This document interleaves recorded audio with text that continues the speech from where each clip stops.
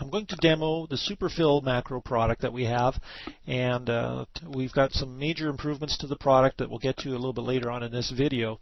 But I just want to illustrate the purpose of the product.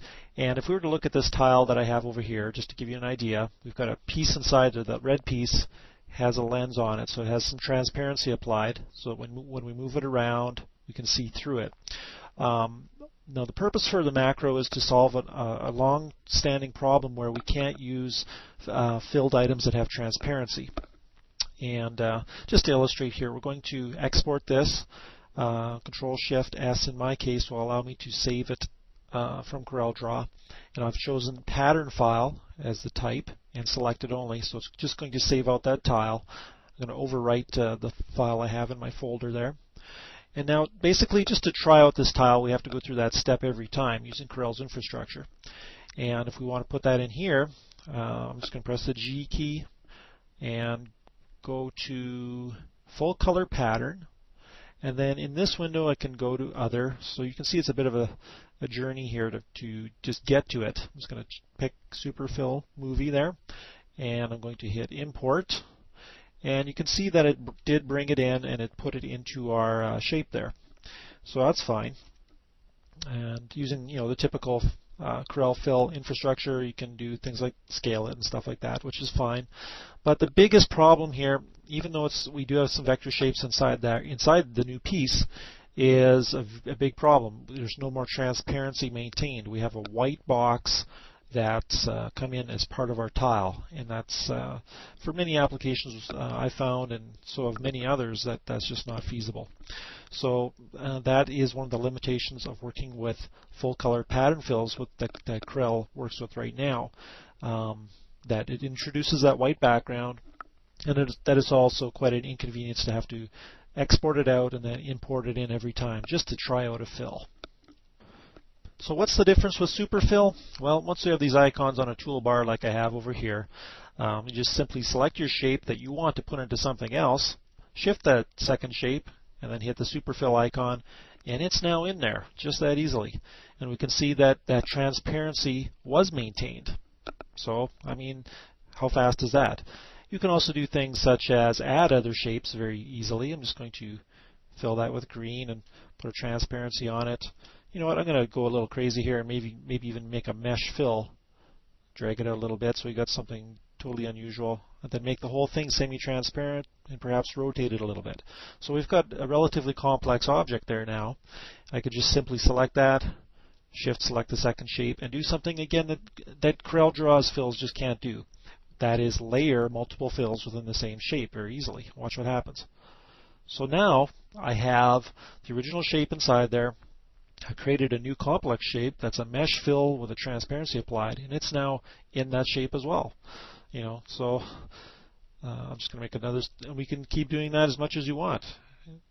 So I think you're starting to see the potential there of working with vector shapes or any combination of complex shapes and putting it into another shape.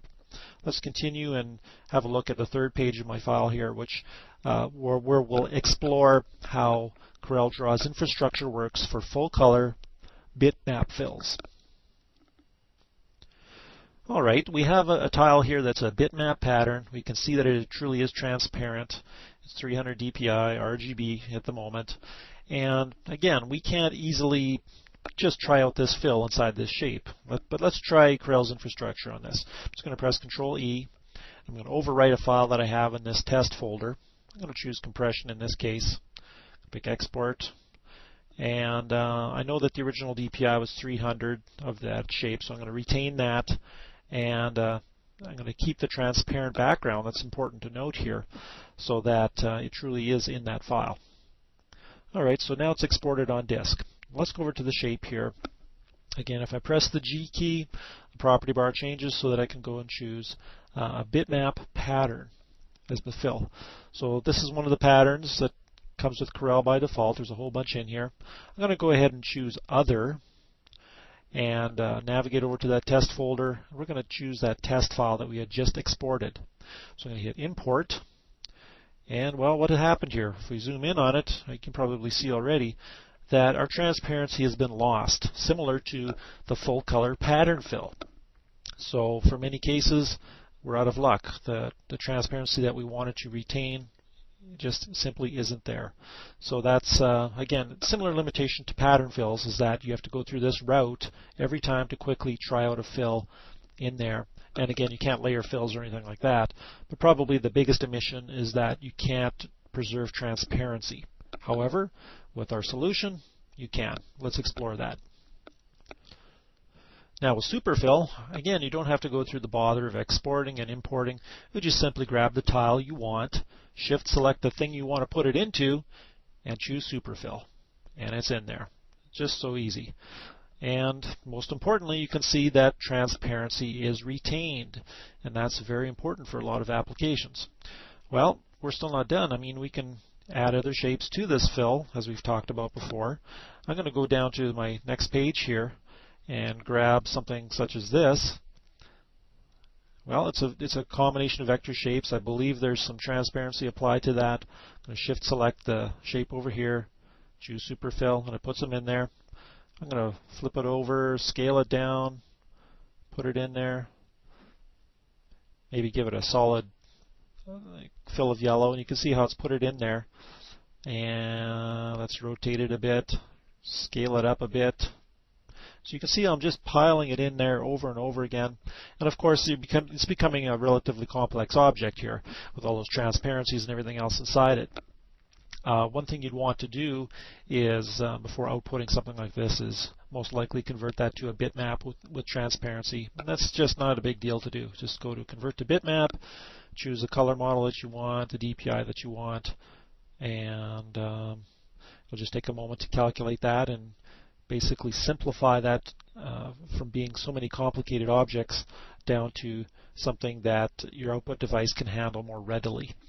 So that's how that works. Now we're going to explore the new features with the latest version of Superfill.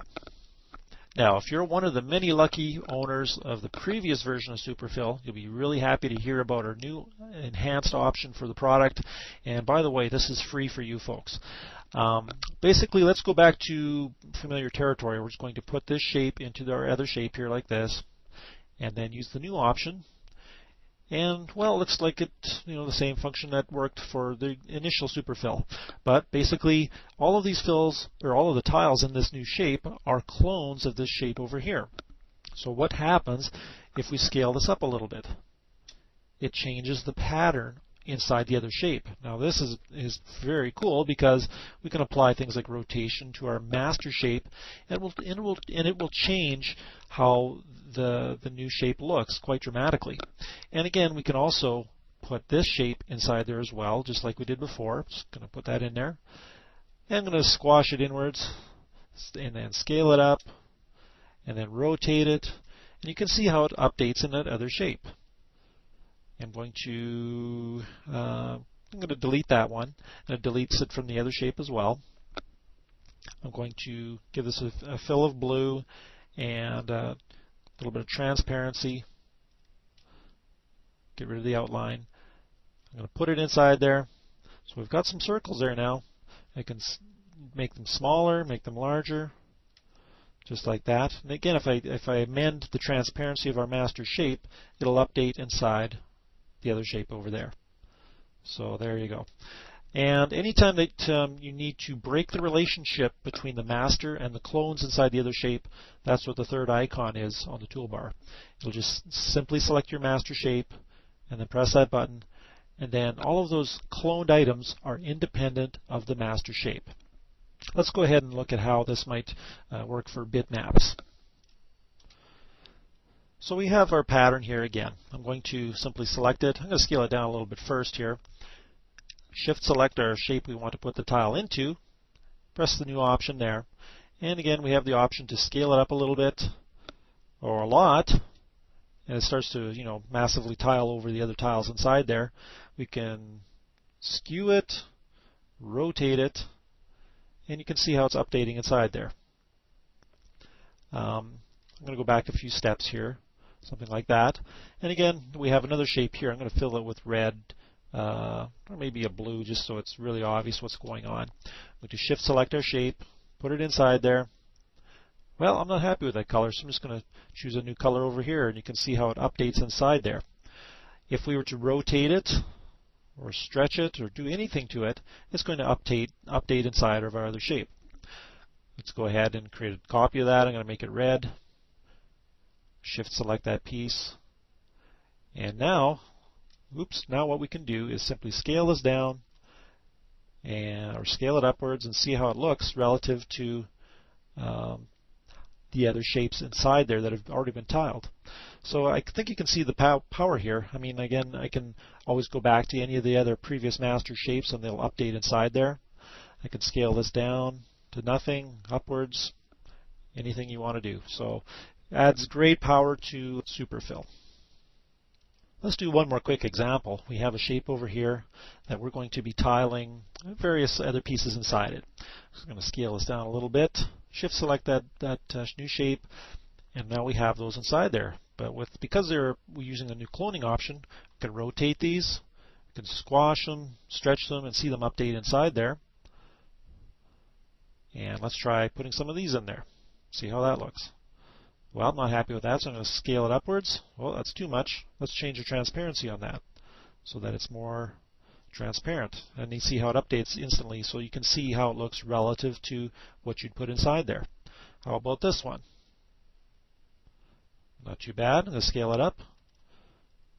So we're starting to get a wide variety of patterns here by putting different shapes in there. What if we were to rotate that a little bit?